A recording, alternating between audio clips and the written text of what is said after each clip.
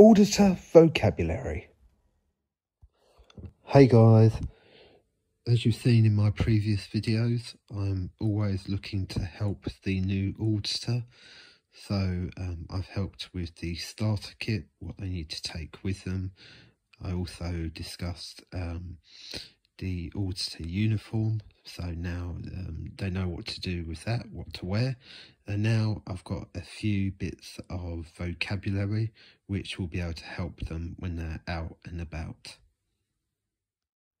I follow law, not policy. This is a really good bit of vocabulary to have.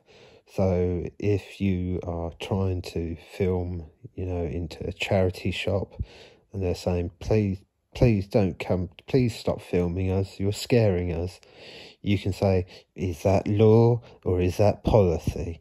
And when they say, no, it's policy, please can you just leave, we're just really unhappy with you videoing us, you say, I follow law, not policy. Next bit of vocab is the word tyrant. Basically, anybody won't let you film what you want to film when you're outside in a publicly accessible area, or even if you're trying to get into a building that maybe you shouldn't be into. If they try and stop you, you just look at them right dead in the eye and you say, you tyrant, and it really does get your point across. Sausage. If it's not one of those situations where you need a kind of angry tyrant, what you can do is switch it up. So what I do, and Live Free and Marti do, Marti Blagborough, is every now and again we just call the whether it be a police officer, COVID worker, librarian, someone even working at Sainsbury's, or someone out on a break just from working in a shop, basically anyone that isn't happy with us filming, you can say sausage. And if there's more than one, you can even make up the song like Live Free does, where you go 1 sausage, 2 sausage, 3 sausage, more, and you can just have fun with it, just freestyle. This one is probably one of the most important ones to actually get down. So if you are a new auditor and you are actually able to write, or even a little bit, try writing this down because it's important. I always take it out of my back pocket. What it is this wording, this vocab. Section 32 of the Criminal Justice Act 1973. I actually have never actually read it, but, and I don't think a lot of my auditing brothers and sisters have as well. But basically, whenever you want to say you can film in public, just say publicly accessible lands, and just say Criminal Justice Act Section 32, 1973. And if you just say it often enough, it actually sounds like you know what you're talking about, even when maybe you don't. But just make sure you say it, and say it with real confidence, okay? And the tyrants will just have to listen to you. So it's got to be really real confidence, okay? Okay, guys, the next one is name and collar number. So you'll use this probably most often when a police officer, when you come across one. So it's either when a police officer's approached you because you've got a camera out, and and these plod pigs, they can't help but just come over and basically stomp all over your rights. But sometimes it just may be a police officer who's just walking down the road minding his own business. But be wary, he's not minding his own business, he's playing mind games with you.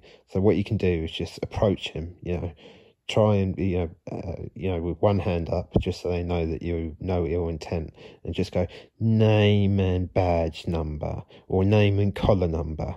And if they refuse, it takes us on to the next bit of vocab, okay? Don't worry, the video is not too much longer. I know this has been quite a taxing lesson, especially for auditors, but we're nearly over, but this lesson is important, okay? Finally, the next bit of vocab is professional standards. Make sure you know this, okay? So when if they just point at their lapel, like on their shoulder, and they say, read it, my number's there, what you must do first is go, is that what you'd say to the judge?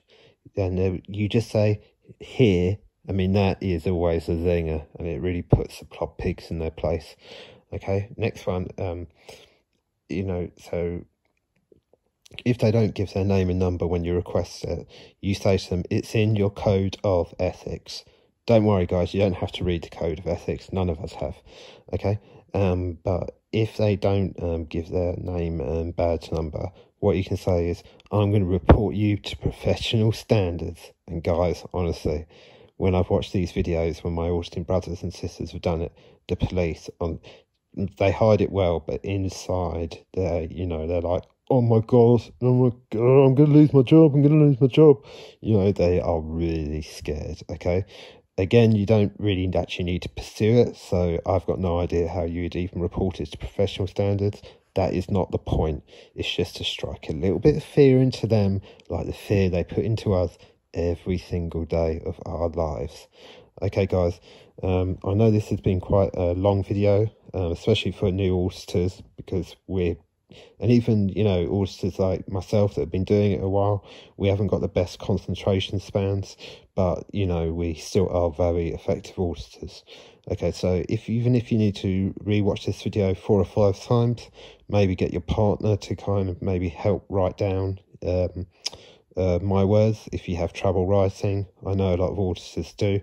So, you know, it doesn't have to be fancy. You can use crayons, but just write down my advice. Okay, guys, I've learned it the hard way. I've got all of these lessons from Live Free, Marti, Blagborough, Against the Press, Auditing America, and loads others. But I'm going to share the knowledge like they shared it with me.